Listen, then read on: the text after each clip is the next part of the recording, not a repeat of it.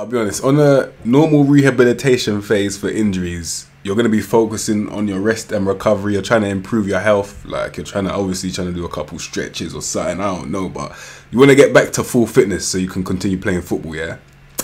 This guy, and I don't even care about balloons. Like, I don't care about it. That's his body. He does what he wants.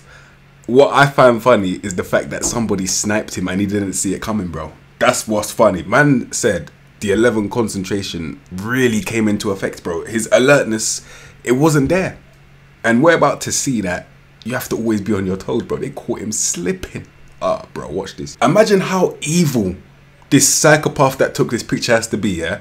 They waited for him to inflate the balloon that they've recently just made illegal in England. They've recently just banned the substance. They waited for him to inflate it and put it to his mouth, and then they said, they done him so dirty, bro. Oh my God, they got him good. They got him good, bro. I feel so bad for this guy because not only did they highlight the balloons, but they highlighted alcohol and that. But that is nothing, bro. What I care about, imagine the conversation that's going to be had when he finds out that the picture got leaked. He's going to be like, bro, did you... was you taking pictures of me? And you know how he talks as well. Was you taking pictures of me? Oh my God, bro. Alright, this guy's too funny, bro.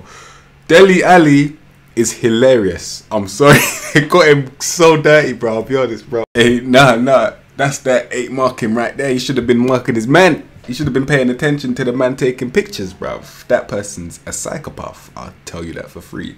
Hey, this is probably the funniest situation that I've seen all week, bro.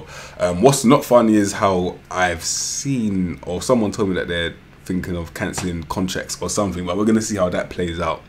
This situation, I had to talk about it, guys. All right, have a good day.